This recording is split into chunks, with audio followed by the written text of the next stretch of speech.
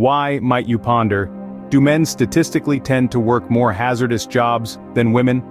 Is it a mere coincidence, or are there more profound reasons underpinning this trend? Today, we dive into this intriguing subject, untangling the myriad of factors at play. Ever wondered why, in the realm of labor-intensive jobs, men are often the majority?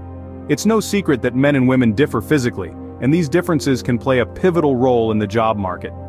Men on average possess around 30% more muscle mass than women, specifically in their upper bodies. This additional muscle mass can provide men with a strength advantage, making them ideal candidates for physically demanding jobs. Moreover, men typically have a more substantial bone density and lung capacity than women, which can further enhance their physical endurance and resilience. These physiological differences are not a matter of superiority or inferiority but rather a testament to the diverse strengths of both genders.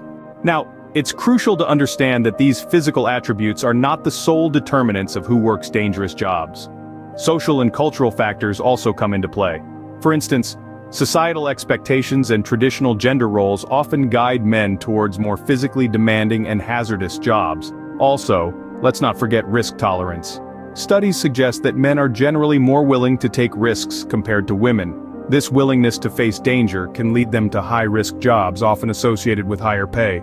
To wrap up, the propensity of men towards more dangerous jobs stems from a combination of physical capabilities, societal expectations, and greater risk tolerance. While men may be more represented in physically demanding jobs, this doesn't mean women are incapable of performing these roles. Instead, it's about recognizing the unique strengths and capabilities that both men and women bring to the table. After all, the world of work is vast and varied, and there's room for everyone's unique contributions. Remember, the aim is not to foster division, but to promote understanding and respect for the diverse roles we all play in society. It's not about men versus women, but rather, men and women, each with their unique strengths, working together to build a safer, stronger, and more prosperous world.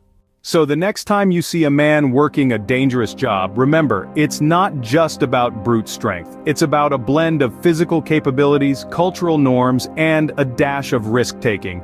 And for all the women out there in physically demanding roles, keep breaking those stereotypes. Your strength, both physical and mental, is equally commendable. And there we have it, a brief exploration into why men tend to work more dangerous jobs.